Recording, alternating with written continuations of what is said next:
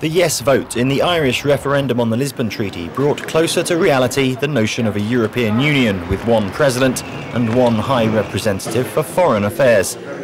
That was the intention of those who drew up the 2002 constitutional treaty and included those two new posts. 7 years later, former Institutional Reform Commissioner Michel Barnier is glad Europe finally has a complete toolbox, the Lisbon Treaty. I'm going to meet I don't know of any strong policy without a strong institution. But once we know that institutions can be effective thanks to this toolbox, the moment of truth will come when European leaders here in the Parliament or in the Council or the Commission will have the political will to use these tools.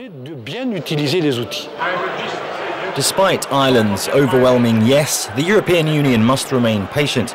The resistance of the Eurosceptic Czech president is keeping everybody guessing when and whether the treaty can come into force. Looking now for a new commission and a new council president would be jumping the gun. We need 27 member countries to ratify. That means, at the end of the day, ink on the paper. I mean, they actually have to sign.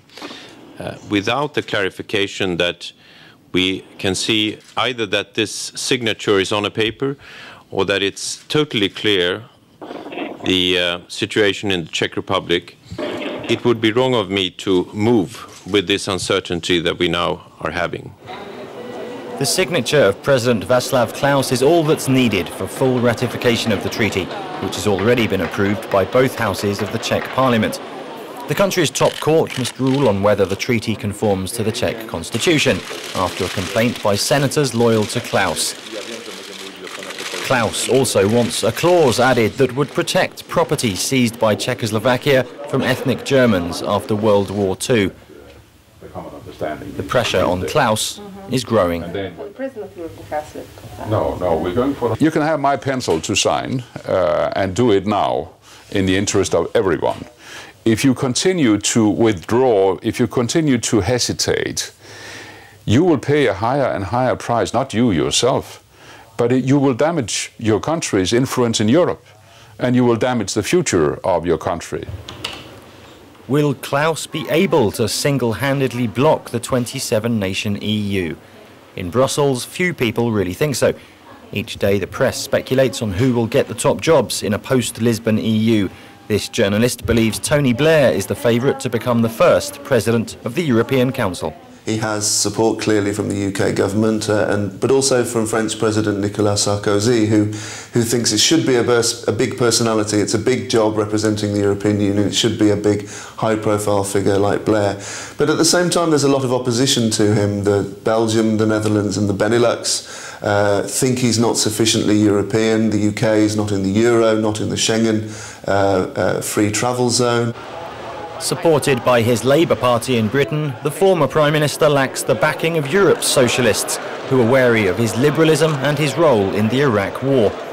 The EU is in its very heart, in its very core, a peace project, and I'm a bit hesitating that somebody who has engaged in a very doubtful war should be the first president of such an important body as the European Council represents. Having Blair as a stable council president could help bring Britain to the heart of Europe. And as an established statesman, he could bring prestige to the job, the limited role of which includes presiding over the work of the European Council, its 4 annual summits, as well as representing the EU at global summits. As the head of the Commission is keen to point out, though, the job does not mean the leader of all Europeans. I will not accept that. The European Commission will not accept the idea that the President of the European Council is the President of Europe, because that's not in the treaties. Some are hoping for an alternative to Blair. Among those being mooted are the current or former Prime Ministers of the Netherlands, Luxembourg and Belgium. The latter, though, doesn't fancy his chances, especially after his bid for the Commission presidency in 2004 was blocked by London. It was a bad experience, a bad memory, but this is not the most important thing in this treaty. As for the rest of it, we have to hope that in the future we nominate people who are in favour of European integration. Other names being bandied around include former Finnish PM Paavo Lipponen and current Belgian leader Herman Van Rompuy.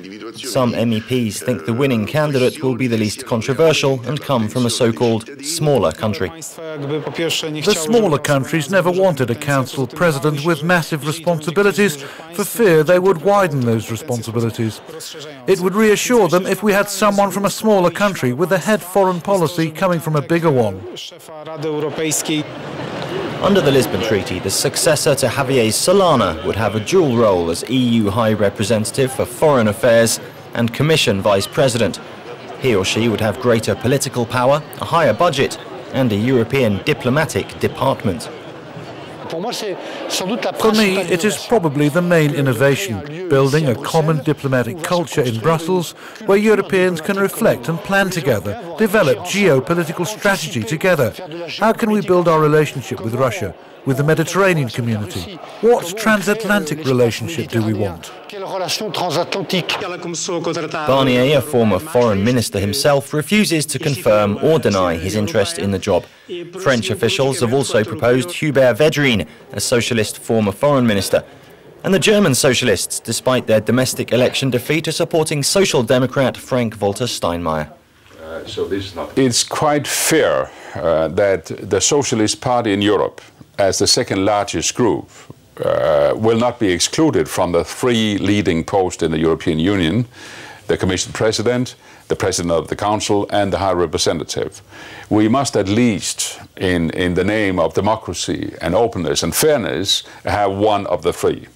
And we will insist on having the High Representative as Socialists and Social Democrats. And why not a liberal, like Olli Rehn, the current Enlargement Commissioner, who says he's interested? He has a solid reputation and would go well with a Conservative Commission President like Barroso and a Socialist Council President such as Blair, but other criteria need looking at.